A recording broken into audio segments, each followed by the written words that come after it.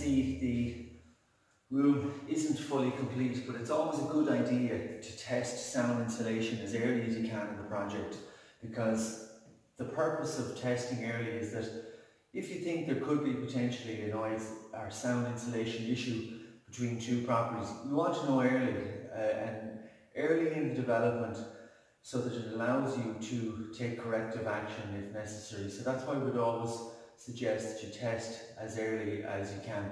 So I'm just going to set up the equipment and I'll be back to you shortly.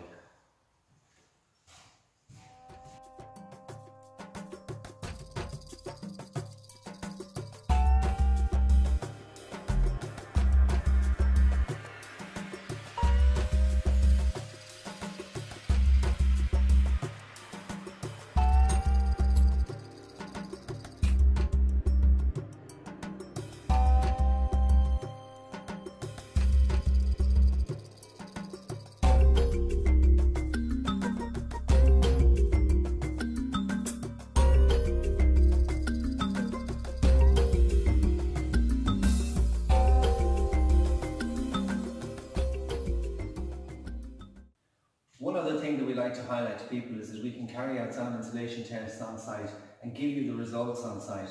It's possible to transfer the data and show you the graphs on site, show you, if a wall is underperforming, we can show you where the dips are at certain frequencies and that.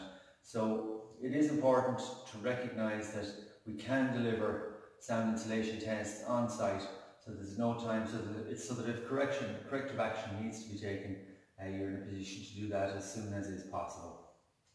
So I'm just going to finish the rest of the installation and I'll be back to you shortly. So I'm back in the source room right now. I have obviously a laptop on site. I have my instrument here. I'm now going to transfer the data from the instrument onto the laptop, and using specific software I can work out and determine the sound insulation value in terms of this test and report it on site. And sometimes it's quite useful for me to explain to a contractor, for example, if a wall is underperforming, I can show them the graphs, I can show them where it's weak, why it hasn't met the guidance values.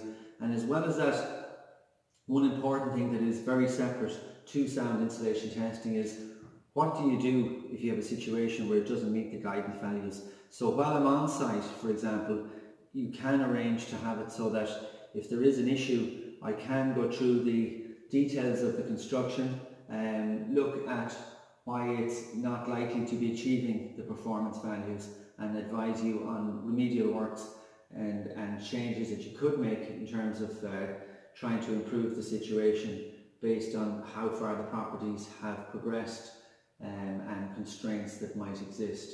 So keep that in mind when you're hiring somebody to carry out sound insulation tests. It is important to ensure that you have somebody that's actually going to be able to advise you, and not only advise you but is qualified to advise you.